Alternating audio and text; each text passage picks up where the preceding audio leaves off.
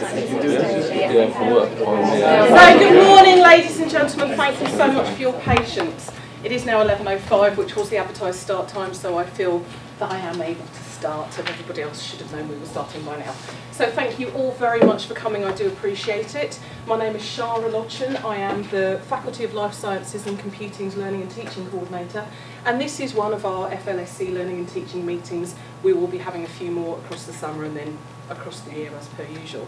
This one is about Blackboard Collaborate. Blackboard Collaborate is a tool produced by Blackboard, the people that produce WebLearn for us. It is, I am reliably informed, far more than a web conferencing tool, but we have primarily used it in a web conferencing context. We were invited by Blackboard to take part in their pilot of this tool, and some of our colleagues from FLSC, particularly from the School of Human Sciences, and some of our colleagues from CELT have been involved in piloting this Blackboard Collaborate tool. Now, at the moment, we don't have this tool beyond today, beyond next week, but we are hoping that if there is sufficient interest in the potential uses of this tool, if you agree with us that we think this is pretty great, that you might be interested in considering how you might use this, and that might help us to put forward Met 2020 bids to ideally get this university-wide, and failing that, FLSC want it just for themselves. See what you think.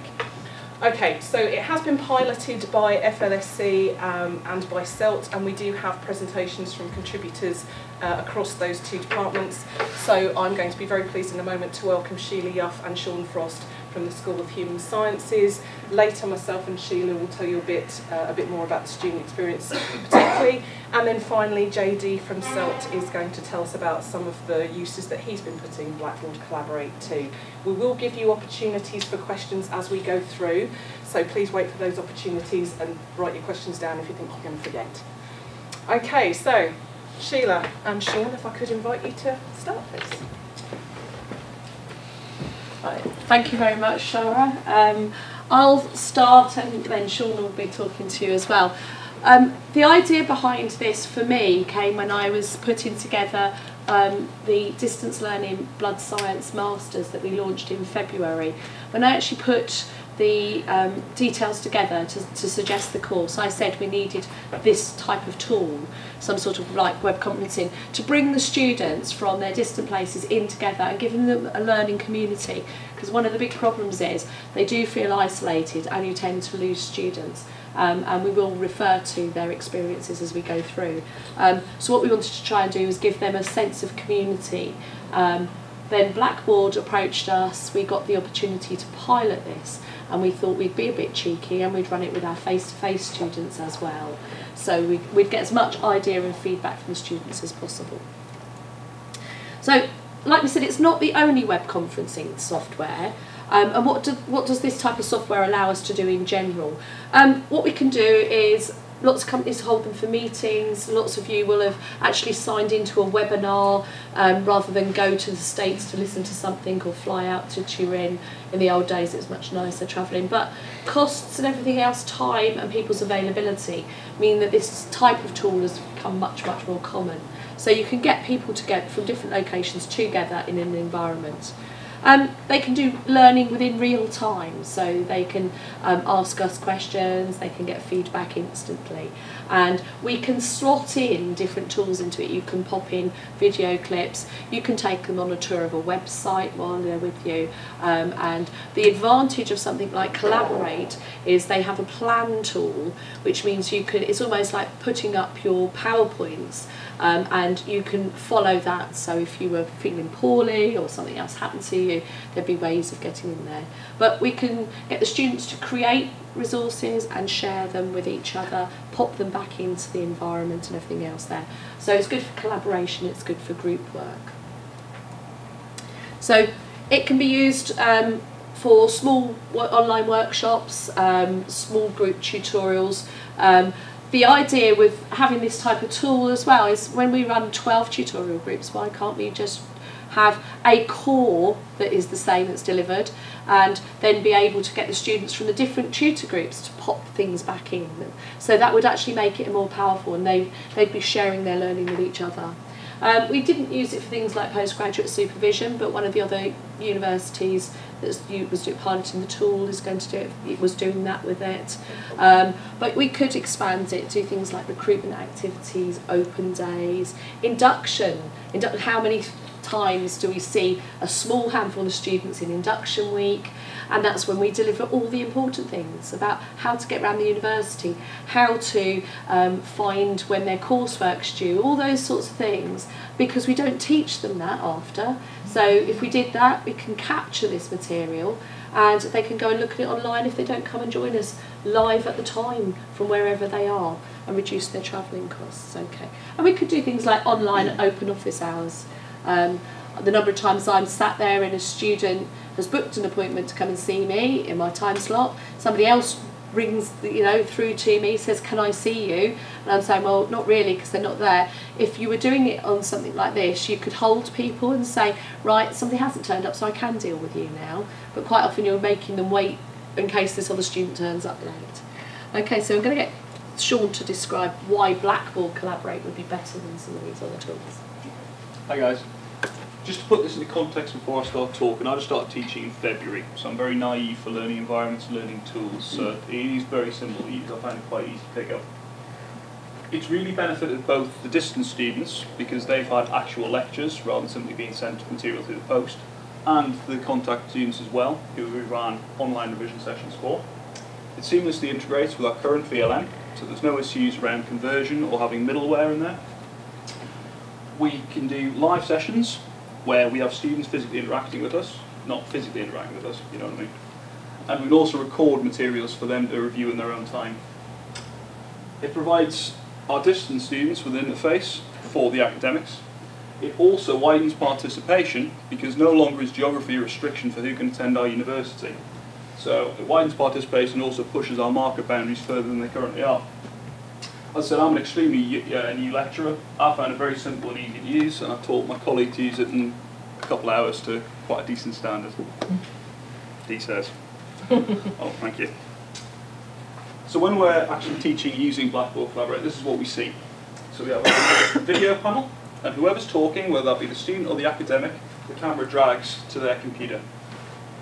We have a list of participants and tools here, so we can allow students to talk to each other, or we can restrict that. We can restrict access to the whiteboard, so allow students to draw in this space here, and we can also allow students to upload their own work there, but that's all tools that you control yourself. We've obviously got a whiteboard, and this is where it really supersedes the current options available, such as Skype and Instant Messenger. It brings all of those tools together into a single tome, which is very effective. Well, I found certainly very effective. Because we can record this as it appears and send this out as it appears, people aren't disadvantaged if they're, say, sick or have childcare issues or whatever may be going on in their lives beyond academia. It means that they can still benefit from the same learning experience as everybody else did that attended the session. Is that you and me? Right. So in my case, I can't read my own writing. So there's little point of me taking notes in lectures, which is, I always feel quite disadvantaged because of. No worries. Because of the way the software works, you can simply review it, stop at the time points, carefully write out what you need to if you're a sort of kinetic learner, and move on that way. It allows a thorough review of revision material, because you're not relying purely on set of notes that you managed to get down at the time.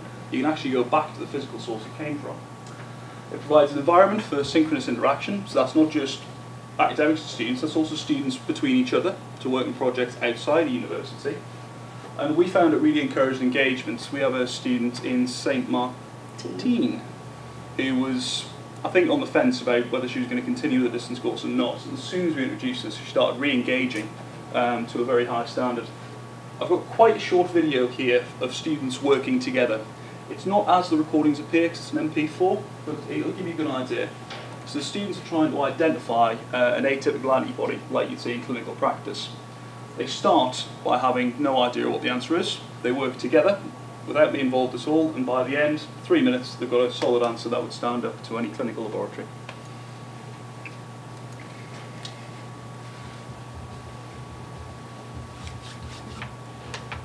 When it decides to start itself. Oh, it's coming up. Even when we ran it earlier on. I'm disappearing for, I'd say, 5 minutes. Can everybody work together and identify what this antibody is? Okay, so he said it's the E and Z is more than the IAT, so it would be RH, isn't it? Yeah, but in this case, I guess it is not RH because IAT and E and Z, they are the same. Mm-hmm. So it must be the other. Yeah, so we can look for a pattern and see.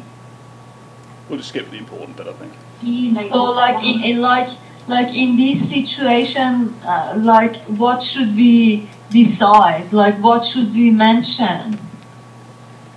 Oh, but hang on, you know, like little k is positive. So you see, little k. Little k. Yes. For all of them. Yeah, it is positive for all of them except all of them. Scale. So what's the significance of this then? Well, which one is Dauphier? Sorry, I'm confused. The C is the FYA and the FIB. Okay. Okay, I think there's some very good answers there. So what did we agree on? Sorry, Sean, go ahead. FYA. I agree. Christina, good job, absolutely right. So it's a direct match for FY, egg. Duffy antigen as well, remember, is very important to malaria.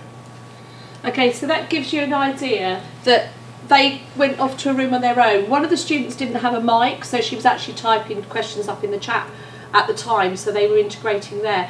But they were in totally different places, these students, and they were there talking to each other like they were there together. Things like the panel that they'd been given can be sent as a push tool, so you can actually put a document, and even on the recording they can click on the link that it says, would you like to download this? And they can actually click and get whatever document you've sent them as well. So they're not disadvantaged if they don't do the live session. They can eavesdrop on somebody else's live session and they can still get the same documentation. So it is very, very useful. They like interacting with us as well during the sessions. They can ask us questions.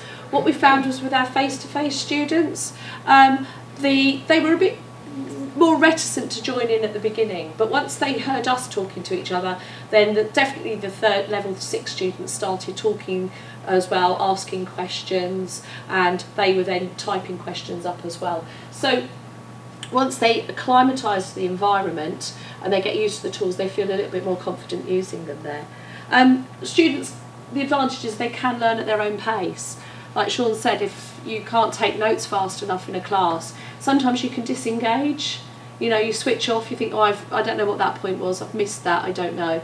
So being able to go back to the material is a really, really strong point for them. They can then engage with it and be able to turn around and say, oh, look, that's the bit I didn't understand. Or they can come back to us and ask, even if they've seen a recording, because quite often they've missed the moment in a lecture, and if you miss a concept, then you can lose the whole thread for our whole lecture area. We can, like we said, we can provide supplementary lectures. It can be supplementary to lecture materials. We've recorded things like a metabolism tutorial to help students because we didn't want to run it live, and then they could ask questions when we went online after doing it there. It can fit anybody's busy lifestyles there. So we're going to show you another short clip just of how we can run it if it's academics leading a revision tutorial. So I'd like all of you to remember that these are just sort of clues, and we're going to try and encourage you to understand how to expand the answers for these. So hopefully now this will flick to the next page. Yay, there we go. You never know, I might know what I'm doing by the end of this session. this was my first time. This is a typical type of question that we can do there. We were talking about anemias earlier on in this session, and if you look here you can see that a lot of this is associated with anemia. we talked in the PowerPoint that I provided earlier on, we had the mean cell volumes. If you look at this, this shows that it's microcytic, it's got a low mean cell volume. And if you look at the blood film comments at the bottom, down here, these are also important for you to make your diagnosis. So the question asks you to discuss the significance of all the above results. And sorry, in this case it's below because I had to set it like this for you to be able to see the question. And you need to suggest your differential diagnosis. Okay, so you can see that it gives us the opportunity to emphasise a little bit more about how they should be tackling the question. And in other recorded sessions, we've had several tutors online at the same time, and we've asked each other questions, sometimes genuinely, because it was like, oh, that's interesting, and I didn't know about that, because we've all got slightly different specialisms. And then other times, we could just sort of take a step back and just add the questions that we know the students should be asking, because we know that that's really where they should be focusing their attention. So we did some research about what have other people found. There's not many people that use this tool currently, but there's a group in Aberdeen that do, and there's obviously abroad there's some universities that are using it. And what they found is that students have more time to reflect on what they've done, process their ideas, and they've become much more creative in the type of answers they give in response to either coursework or examinations that they've done. They found it's enhanced their critical analysis and sort of shown a bit more depth to things. And we think this is because students get to learn from each other, they've got an area where they can discuss points with each other, and it's quite a safe environment. If they want to do it anonymously, you don't have to have the post put their names up. So the students, if they feel a bit embarrassed, if they think, because you know it's like putting your hands up in a class, if you think you're going to ask a stupid question, you don't want everybody looking at you going, oh, you're the one who asked the stupid question. In this environment, they can ask the question without being thought of as being stupid. But I usually say to the students, the stupid one is the one you don't ask, because if you don't know it, I can guarantee there'll be other people in the room that don't. So it helps with all these types of things there. And they found that it's been better at supporting students during things when they've used it there. They found anxiety levels within the students decrease as they use the tool more often. So for our pilot, everything that we've done is usually been first shot. You can see they're not so keen to interact. But we noticed a transition for the second year students who didn't really interact at all in the first session to actually having a go at interacting in the second session that we did with the revision sessions we did earlier this week. So I think it's not all about students, so there's a lot of benefits for us as well. There's no such thing as altruism. I think it better reflects modern learners and modern learners' expectations. I thought the Student Union President made an excellent point at the Learning and Teaching Conference that academia is a long way behind the expectations of modern students, where everything moves very quickly and they don't really want to wait for responses. It can be recorded as an actual live screenshot, as an MP4 video like you've seen, or as an MP3, so students can revise while they're on the train or wherever they want to be listening to the MP3s. It reduces repetition and it increases consistency. There's a plan tool that supplements this, which allows you to, as the title suggests, plan your lectures, but much like a traditional lesson plan. That can be retained, sent out, reused, updated, so it means that you're delivering a constantly much more consistent message to your students, not only within the same week, but within years and years and years, and you can see as things develop. And I think it allows us to better deliver learning at a time and place to suit the learner. We've delivered on mostly evenings for the distance guys, because they tend to work. We've delivered on Saturday morning for students who just can't attend university, and they're massively disadvantaged. Education is increasingly costing students more and more, and they demand value for money, and I think this really helps to deliver that. So, but wait, there's more. It helps us be more efficient with our time. Rather than delivering four identical lectures, we can deliver one lecture. So it improves consistency, and it also means that we're getting better use out of our working week. It permits the teaching of difficult content. The panel that I showed you earlier, there's no way somebody can learn that by giving them information and simply send them away to look at panels. You have to work through that with them. it's intensive, that's done one-on-one, and it's not terribly efficient. Whereas if you can deliver it to a group, as we did, it works much more better. It improves our work-life balance, because if you're teaching online, generally I do it at home, so once I finish teaching, I'm in my kitchen having a cup of tea. It encourages student engagement. It brings teaching teams together. We've been running our blood science revision tutorials, and William, Sheila, myself and Ken Hudson have all been able to work together as an academic to tease out our little areas of specialism for the students. And it also, did you want to talk about contingency? Yeah. I think one of the things as well is when we were trying to plan this meeting today, I wasn't actually very well. So we held the meeting through Collaborate, and because I had no voice, I was typing most of my messages. But it meant that I could still engage and still deliver. And if you have things like when the weather's bad or transport, there's tube strikes and stuff like that, it means that students could still have their lecture. We could still deliver what they needed and what they wanted. And we're not impinged by the fact that they can't get into the same physical room as us. I did point out the only thing is if you're stuck on the train and it can't go until they've spent all those millions on making Wi-Fi available, it might be a bit difficult. And I'm not sure the people in my carriage would like to be listening to the lecture I'm trying to give down the other end. But it does widen things up for us, and so it gives us more advantages. And Sean was saying that we could invite specialist guest speakers. They could be at home in Newcastle and they could come on and do something for an hour with us rather than spending 5 hours travelling, going there and back, coming to be with us for 2 hours, and all that entails and the costs it does. And we know that these types of tools, one of the universities on the pilot had somebody talking from France, so it is good value. You can expand things there, give them more there. So I think regarding sort of the umbrella approach to the benefits of this, it's a real blue ocean tool in that none of our other local competitors are using anything like this. If you're a distance learner looking at courses, the only way you're going to get the sort of interaction is through Blackboard Collaborate, which we hope to offer. It combines the strengths of very expensive software and hardware. So for me, this is a Skype, instant messenger, email, all in one.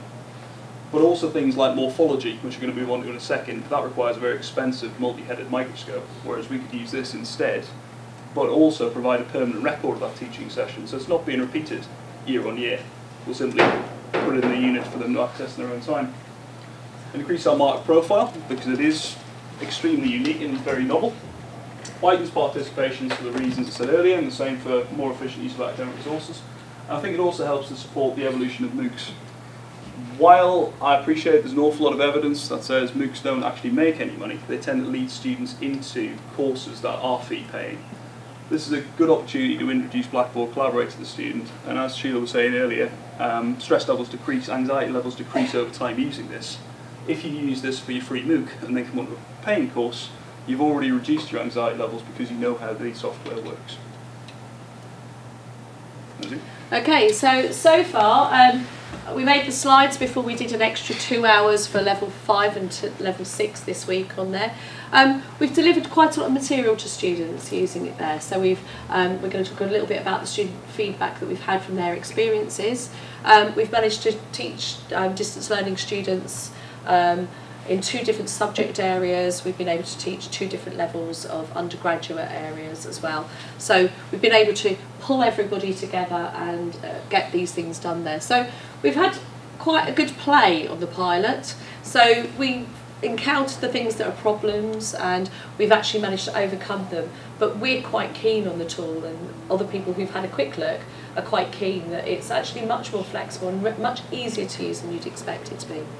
So it's allowed us to do teaching material that, like Sean said, is very difficult sometimes to teach online. We put lots of stuff up in our web learn as it was. We've had recorded lectures of some of the material. We've put up different papers for them to read. But there's always that element of they are on their own. And this sort of stops them being so isolated. It brings them into a learning community, even though they're not physically with you. It makes them feel that they're not the only one. And I think with distance learning, that's one of the biggest hurdles. When there's a problem, you think nobody else has this problem, nobody else has ever had this problem, and that you're struggling. And if they can integrate with other people, they feel like they're part of a good community. So like we said, teaching hours can to suit the learners.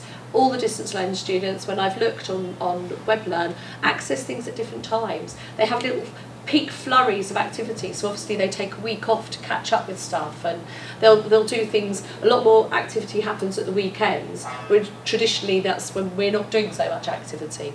But they can then bring it together there, and we can bring specialists, like we said, in for revision. We're going to show you an idea of teaching something that's quite difficult to do, that you would normally have to do one-to-one, or if you're lucky, if you've got a multi-header, you might have 3 or 4 students with you.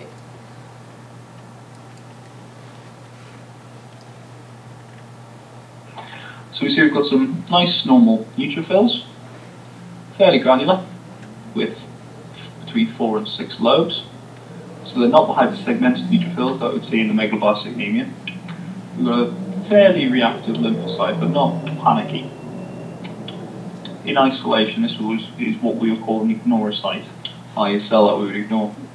We've also got a stomatocyte, and we've got a little bit of polychromasia or basophilic stippling in this red cell here. The morphology itself is fairly typical of what you'd see in a healthy patient. There are always going to be some aged erythrocytes, and there are always going to be some very new erythrocytes. This is a very, very healthy example of erythrocyte. Because there is not an overwhelming amount of any particular feature, we would report this as a normal film, with no specific comments made about any of the morphology we see. So moving on to iron deficient anemia, you see that this is markedly hyperchromatic when we compare it to the previous film. There's also many microcytes, so small cells, and all of these, well, most of these erythrocytes have large areas of central pallor. They literally don't have enough iron. There is not enough iron in the body to successfully create enough hemoglobin to fill these pouches for oxygen to be transported through the veins. Right, I'm going to stop that there. That shows you, and that's the type of thing that when I was first learning this sort of thing, somebody would say to you, oh, look at 12 o'clock on the film, so you then go look down the microscope, and you probably weren't looking at the same thing. So it is much, much more accurate way of being able to guide them to what they actually need to know and what they need to look at. If I can just add there, I think it's really good for comparison in this case as well. We're not taking a slide to the stage, putting a new slide on, trying to get everybody refocused. It's literally on the next slide and we're straight on, so it's much more efficient in terms of time. Okay, so from our experiences, we can make sure that the students understand before they leave our little virtual world that we've brought them into. We can have an idea of their demands as well. After we did the first tutorial session with our level 6 students, they were asking if we could run another tutorial on a Friday for a different module because they liked it so much, they wanted to do that again. At the time we hadn't agreed an extension with Blackboard and it was just all too difficult. So we said that we can't this time, but we managed to be able to do it and bring it back for them this time there. So we felt like we delivered value, didn't we? Absolutely. So students can network. It encourages much more student-led learning. They can then work out the things they want there. Sean's given them the opportunity to decide what they'd like a tutorial on for the distance learning students, because sometimes they can engage with just what's on there. They don't really need to learn that. But there are other things, when they've got the difficulties, they can say, that's what I want the tutorial on, I don't understand that. And we usually give them the opportunity of choosing when they want a session by doing a doodle calendar, and we offer them 4 or 5 different times and we'll spread it about. So if there's, we go for the maximum number of students who can make it, but then occasionally if we look at it and we think, oh, that student from St Martin hasn't been able to do it for the last 2 sessions, let's make sure the session that we run is the one she can make. So we can move it around like that, and everybody has the value of looking at it there.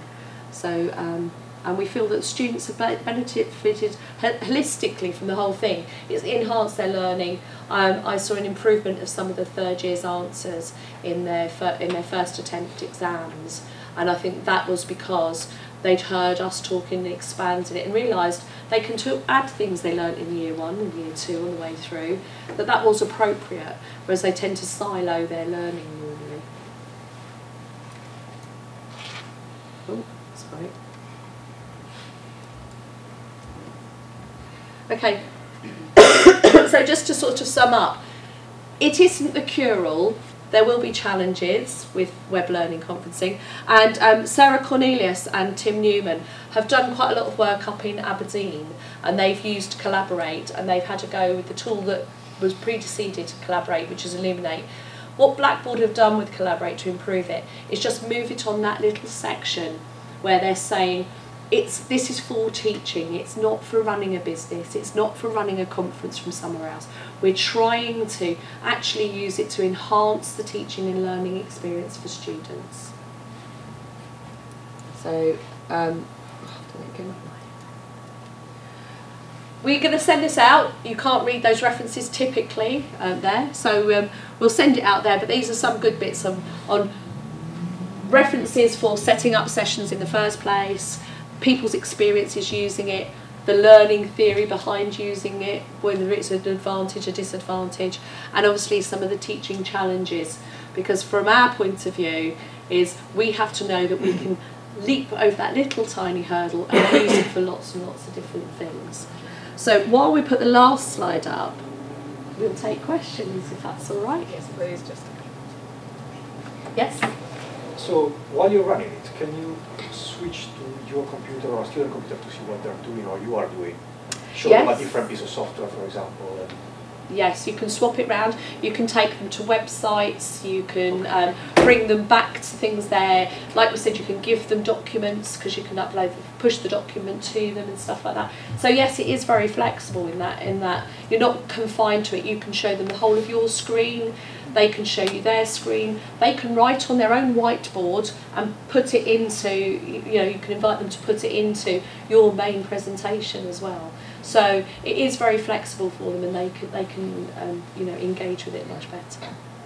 If I can add to that, you can actually use, like you were saying, computer programs that are on your computer, physically task them with things. So I was thinking SPSS and complicated software, you can physically run them through how you operate that off the computing guys. You can run them through a specific piece of software. That's why I was asking. Absolutely, yeah, you can do that. I think it was Christine next. Have you stopped all the students from talking at the same time? You switch on the number of microphones that can be live at any one time, so you can select from 3 to up to 6, I think it is the maximum. But what you do is you get them, there's a little hand button. If I slide back to, back to here, there's a little hand tool here, so you can get them to press that, and that says, I want to ask a question.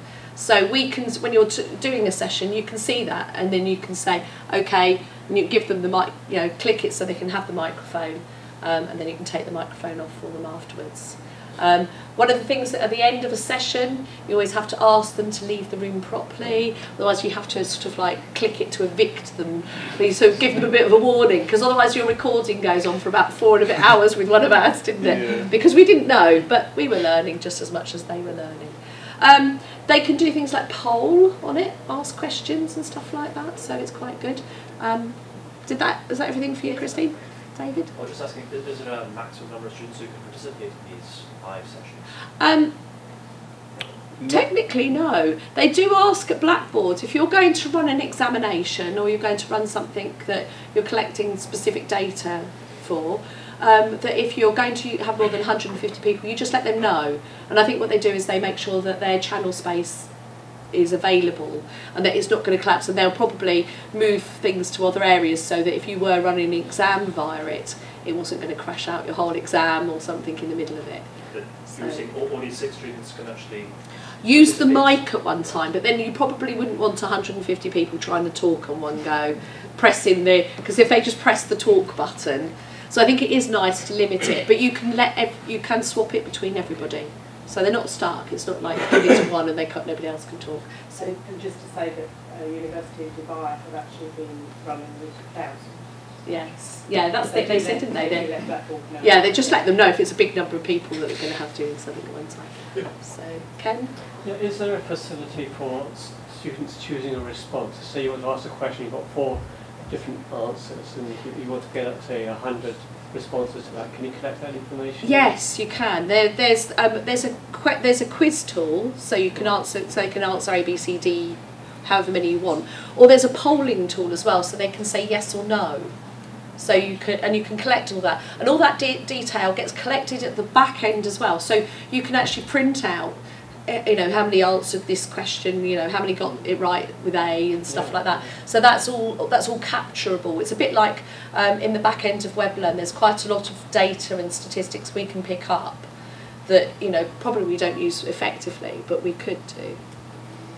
But if you want to pick up data from WebLearn, it's very, very good. I don't think it's any better with this. It seems to be a little bit easier with this. The only thing is, because we've run the pilot out of one module instance, we've had to send everybody a link to everything.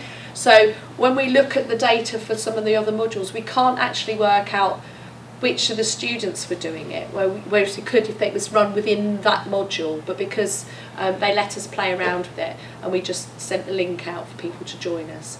And if it was within the module, when it's within the module, they don't have as much problem joining the sessions as well. Okay, there's you first, and then it was you. I just wanted to ask about whether you noticed any, particularly in the distance courses, if you noticed any sort of cultural differences in the way people interact with the webinar, in terms of how willing they are to speak. And I said that because I went to participate in 2 webinars, one from the US and one from the UK, and noticed that in the US everyone was kind of shouting and getting involved and really happy to take the mic, whereas in the UK people were a bit more reticent about talking. And I just wondered if with your distance courses in different areas, different parts of the world, you noticed any differences in how people participate? Because it's only been a pilot, and the students that we used it for on distance learning, we didn't use it on a lot of our distance learning modules that we've got. We just used it on a couple of particular ones. We had more students on some of the other modules, so there were only 4 students, so the maximum we ever had to join it there. And I think because there was only 4 of them, they didn't feel that it was much of a problem. I think once somebody had said something, then the others would join in. And the girl that didn't have a mic for one of the sessions, she used chat really effectively, so she was still engaging. And I think maybe because they were master's level student as well, they felt a bit empowered to say, oh, I need to ask this and I want to get something out of it. So it'd be slightly different how you do it with, say, first years of... I think so. I think it's a progressional tool that you would make it quite simple when they're, you know, first exposed to it. And you'd give them more opportunity to interact together as they go through sessions, you know, as they go through their degree. Sorry. Yeah, does it have accessibility features for disabled students? One of the things, because we didn't put the slide up this time, when I did a presentation sort of talking about it before, one of the things we were asked for was for a transcript post-it, and we couldn't do that in the time frame that we had. But luckily, because she was a deaf student with a transcriber, he could still listen and write it out for, you know, write out the key points for her. She chose to come to a live session when she was doing a resit, so I think for her she found that a bit better. But I do believe there is a way of doing a transcription from it. All the chat can be transcribed instantly after you finished. So I think there would be an element, if you knew somebody was very dependent on that, it would be good for us to pop it into chat and write it as well as the things that were being said live, so that you could interact, which is why I think some of the sessions when there was 4 of us working were quite good, because somebody would ask a question and I'd be typing up answers at the bottom so that was being fed through while other people were dealing with a slightly different live question. I was thinking in particular about blind students, that we have one kind of going to our second, and there have been issues with software and screen readers. And I was wondering if there's any accessibility features for blind students. They can change the size of the text, and they can change the background colours themselves. So only blind. Well, I mean, there's still the they audio can hear options. it. Yeah, that's why when there's chat going on, we always say what the question is in chat, so that if somebody else. But audio's okay, but if you have something that you're showing on screen.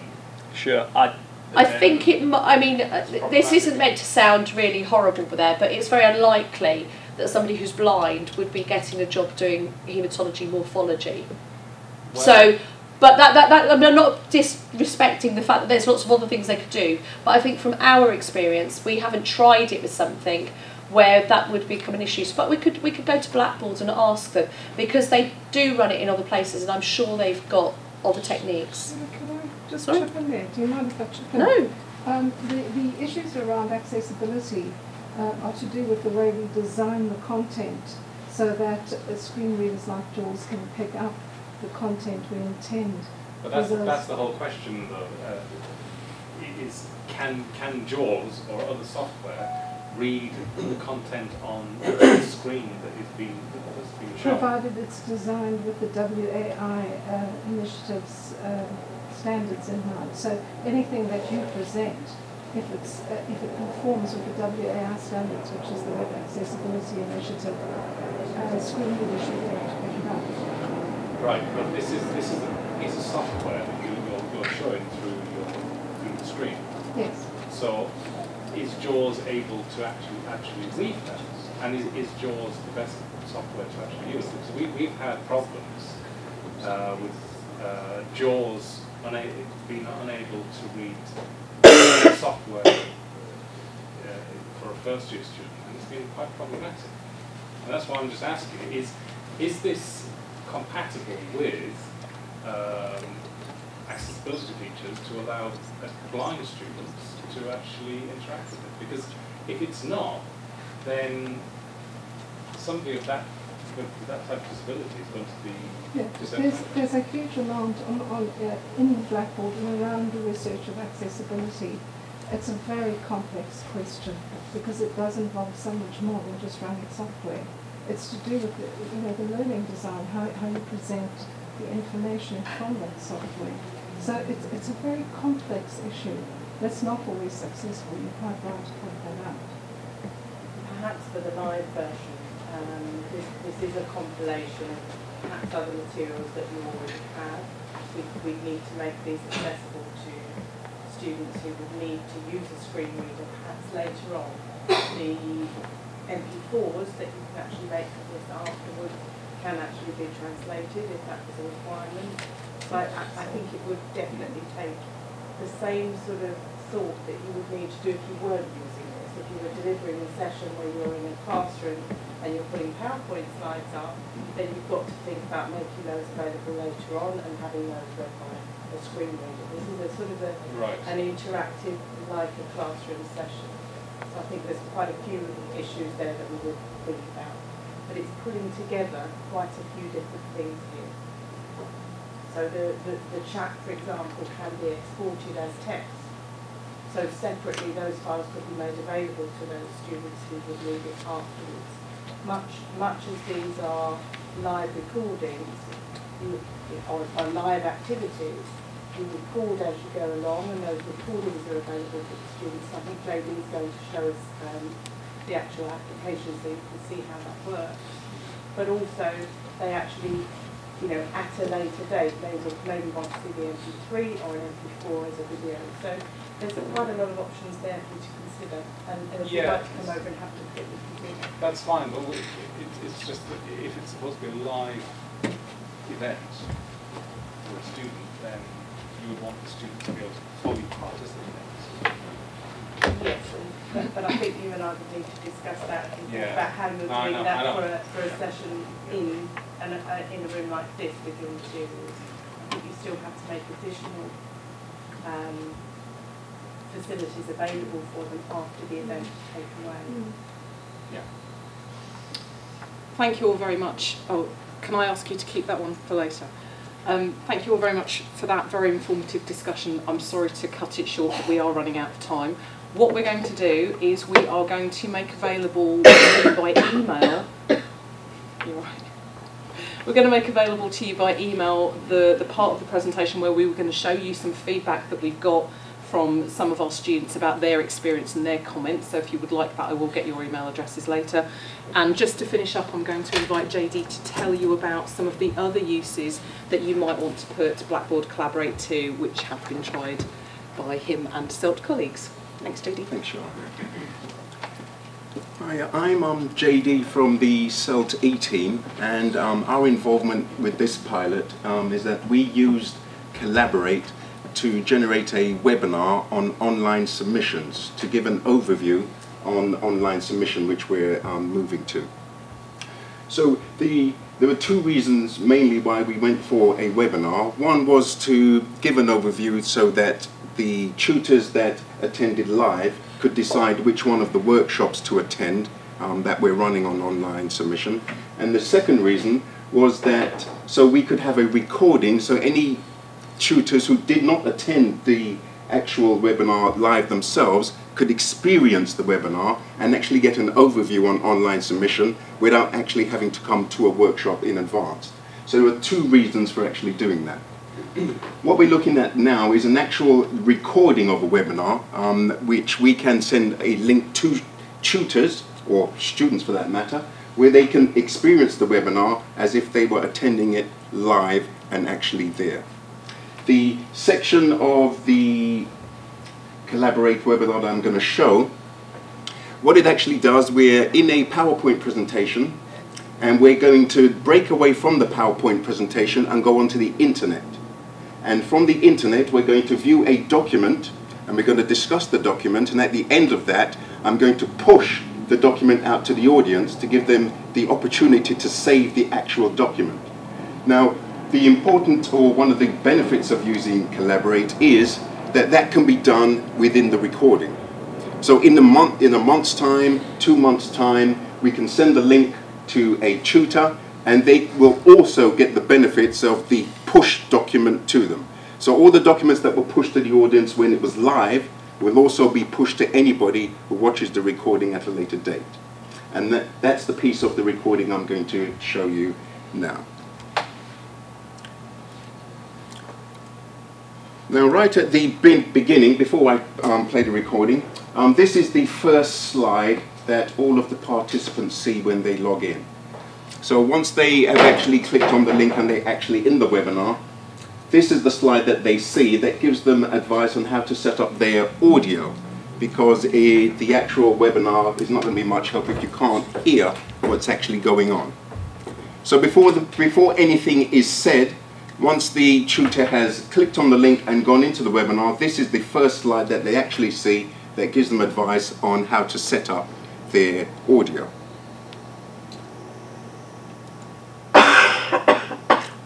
This is the first slide that we actually started speaking on, and there are various tools in Collaborate, and this slide gives an explanation to the tools that we're actually going to use and how to use them while the webinar is actually going on. Then it's important to advise the audience if you are going to record the actual session itself. I've put this slide on to remind myself to click the record button, but I forgot to click the record button on 3 occasions, unfortunately, but it can be done automatically. You can get the webinar to record automatically in the plan that you actually set. I wanted more control and thought I would remember, but I forgot a couple of times. But it's always good to advise the audience that the webinar is going to be recorded if it's actually going to be recorded.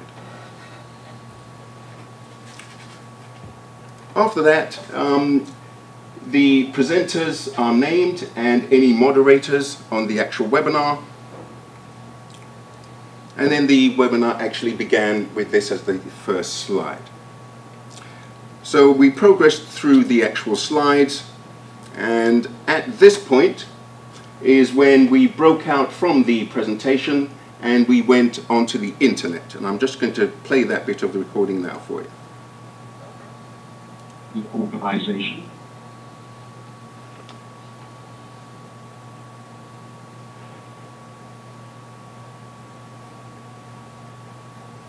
The student organization is accessed from the main page, and it is here on the left-hand side under featured organizations.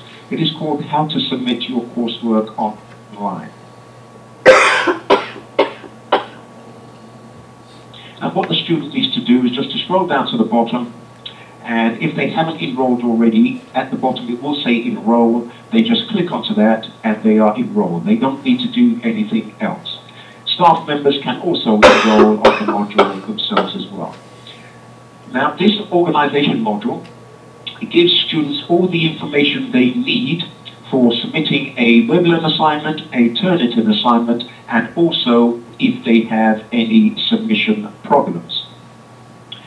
The very last resource is called a student handout, and that student handout has all of the information that students need for preparing their submission files on the first page.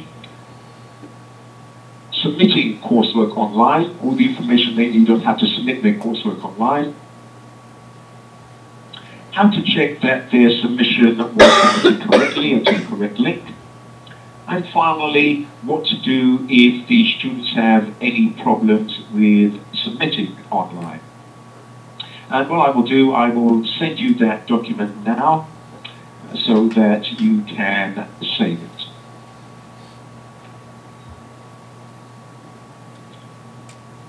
And once again, if you could give me a green tick just to confirm that you do have the opportunity to save that document.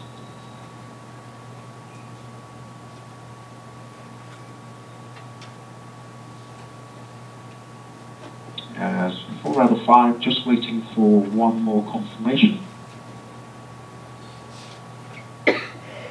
Okay, great.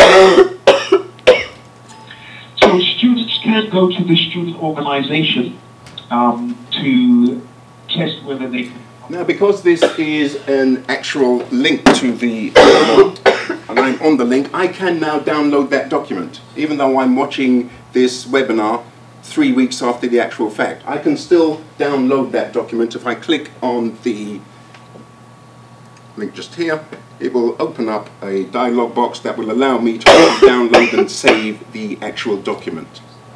So that is a very useful feature of the Collaborate system.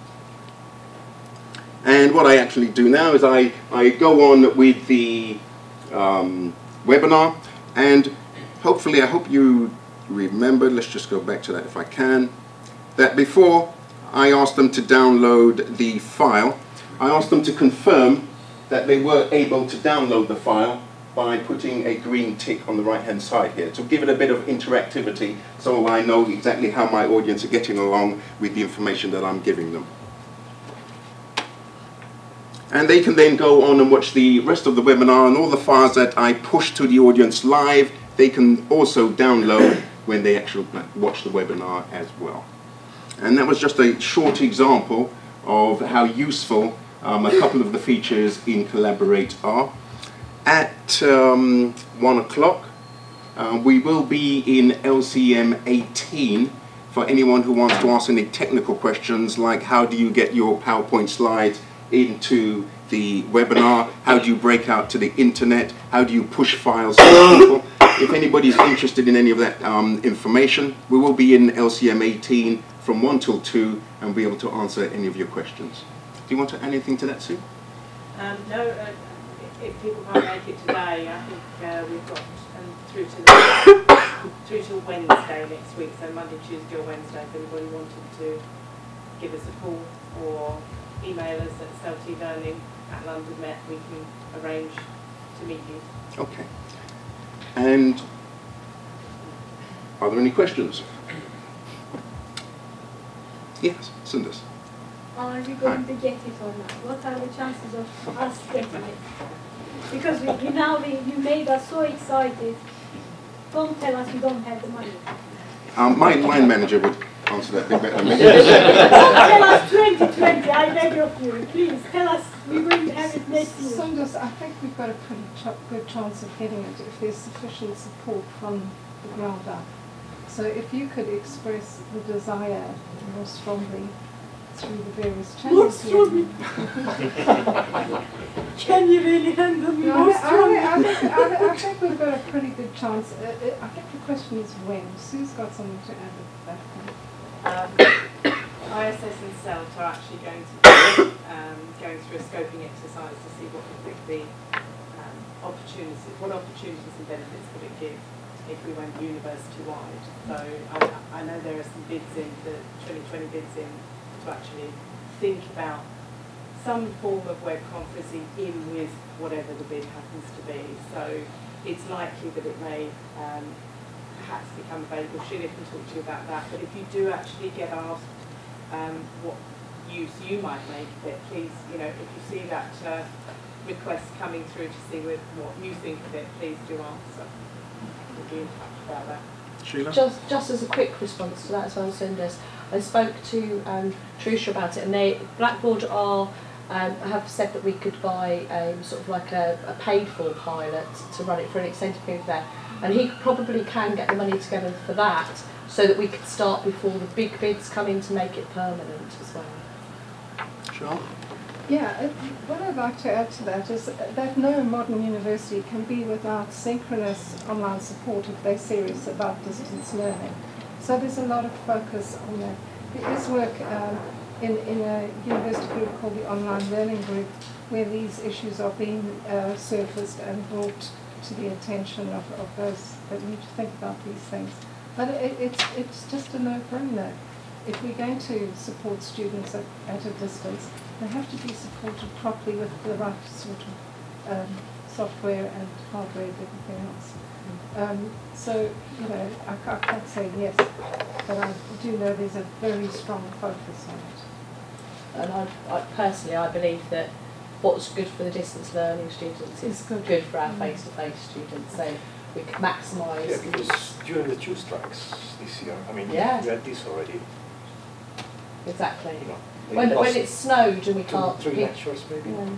So we it snowed and half the students can't get in. So we have a question at the back there? Sorry, I was just, whatever tablets we all end up with, if we do get them, does the Collaborate work on all tablets, on all platforms?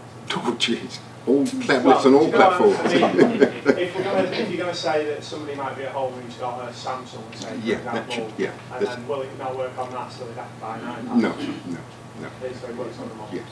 In fact, the CELT E-Team unit have been testing on various types of tablets, and you know, one of the things one has to look at is whether whatever we support does iOS, does Android, does Windows. So it's you know, something that's focused on.